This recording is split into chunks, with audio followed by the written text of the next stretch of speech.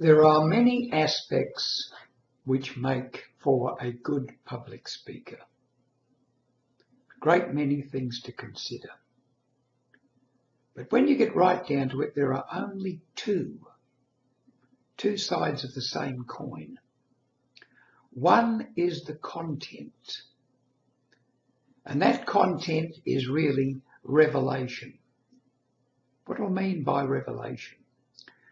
It reveals to us what and who the speaker is, what their background is, the content of their speech, but most of all, where they are coming from, the way they see things and the way they feel things, especially if they feel it deep within their heart.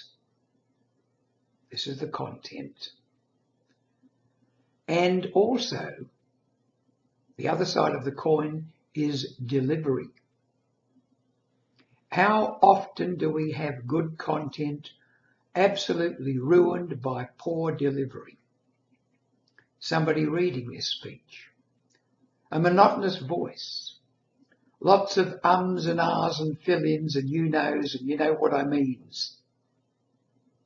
Instead of that most powerful part of any speech, the pause between one aspect of it and the next.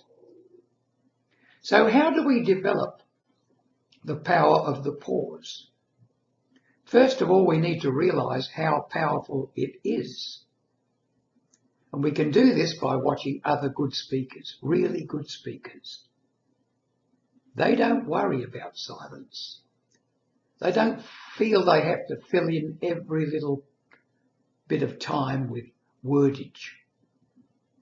They allow the listener time to hear the sentence which preceded the silence and absorb it, take it into their own minds and hearts, consider it, evaluate it, and make it their own. You can do that. One of the ways to do it is to have good articulation, of course.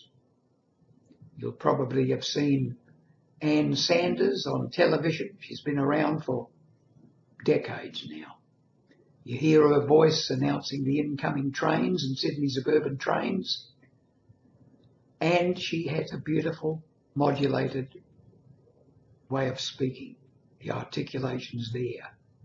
No laziness. That's one aspect. No laziness. Don't slur your words. Make sure the endings are crisp and fine if that is the way they are meant to be. But the practice, one way, is to read out aloud. Just read out aloud. From a book. I just picked up one of my own books at random, opened it at a page, and let's read the way you need to do so that you get the pauses. The young radio operator joined the boomerang late in the afternoon, a day before he was due to report on board. It was a weekend, and there was nobody around to greet him. He stepped over the brow and into the narrow passageway between her waist-high gunwales and the superstructure towards her stern. She seemed deserted. Obviously, she was not.